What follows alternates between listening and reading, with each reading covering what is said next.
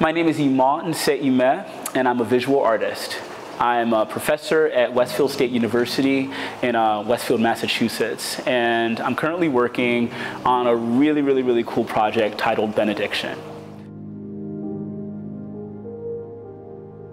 My family hails from Western Africa. My mom and my dad are from Nigeria. Imo means wealth. Nse means looking up to God or searching for God, and Imeh means patience or patience of God.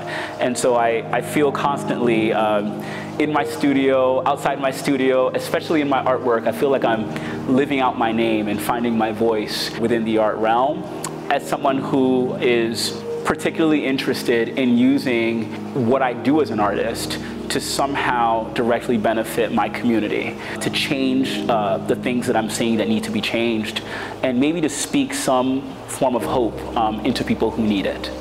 My current project, Benediction, feels like something I've been developing for a few years now, even though it's relatively new in my studio as a physical project right now. My last studio project, titled 17 Years Boy, followed the life and death of Trayvon Martin. And I used the cicada insect, an insect that has a gestation period under the ground of 17 years. And then it swarms. Every 17 years, the cicadas come out of the ground, and they kind of have this party in the world, you know, where they're visible, and you can hear them and you can see them, and you can see their skins cast on the ground, and then they disappear again. I was interested in this short life cycle that they have above ground, but this lengthy life cycle that they have below the ground, as creatures that are buried, that reemerge, that emerge and reemerge in these cycles.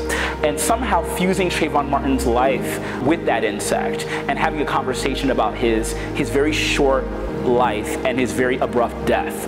In that project, what was born is Benediction, my current studio project, which is taking on a life of its own, and it's dealing with organisms in its own right. Benediction deals with a group of angels that have been cast down to earth, and their plight is that they have been bound to the skin of black boys and men.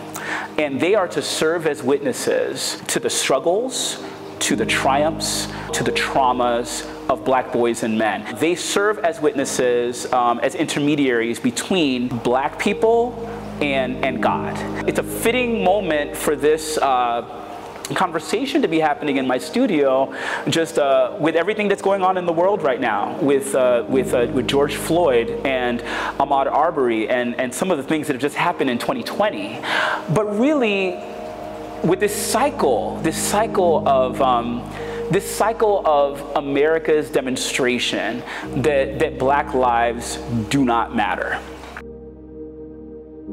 For me, the essence of this project is coming together around organisms, this time around the falcon and the winged black man, who's really an angel in this case, and sometimes he shows up as an angel, sometimes he's wingless, but he's existing. Other times he's listening to the ground, and in my mind, in one instance, he is listening, waiting for his brothers to come out of the ground, not unlike the cicada insect, but he's also listening to the voices, to the cries of his brothers that have been buried or whose blood lives in the ground. I'm interested in the fusion of biblical conversations and angels and the plight of black men. There is this moment in the Bible when Cain and Abel, who are brothers, Cain slays Abel because he's jealous of him, and God approaches Cain and says, "Hey, what have you done?"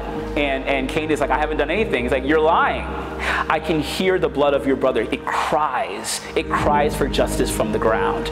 And so in my mind, these things are all connected. These gigantic figures, some of them are winged, showing that they're angels. Some of them are wingless, right?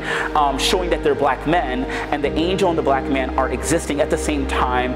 The wings that I'm modeling the angels after are falcon wings, and the idea of this bird that's a bird of prey that's searching for something, that's seeking out something. Like my middle name, Nse, searching for God, seeking out things. All of these things are absolutely connected for me. And it's a lot, right? It's a lot. It's a lot when you hear it. But for me, within the realm of the studio space, these various atmospheres, these various worlds are literally colliding. And as a black man, as an African black man, who is also a Christian, who is kind of watching the world fall apart in a way, noticing that those who are the very voiceless, continue in many ways to not have a voice. I'm hoping that this project lends a voice to those people. And I'm hoping that this project becomes a type of witness in and of itself, in the manner that these angels have been cast down to earth and bound to the bodies of black boys and men, right? That their torment is that they're bound to the bodies of black boys and men. That's their torment. And now you have to serve as witnesses, right? You have to communicate to the heavenlies what is actually happening. Because maybe if you communicate it, maybe that will bring justice to the people who are suffering. Maybe you have to bear this suffering for this moment so that real justice can come to people who need it. I'm hoping this body of work does that, right? And so there is a certain amount of struggle that is coming with developing the body. I can't say I know exactly what I'm doing with it, but I am growing increasingly more confident in my voice and in the hopes that my voice can lend new voice to people who don't feel like they have one.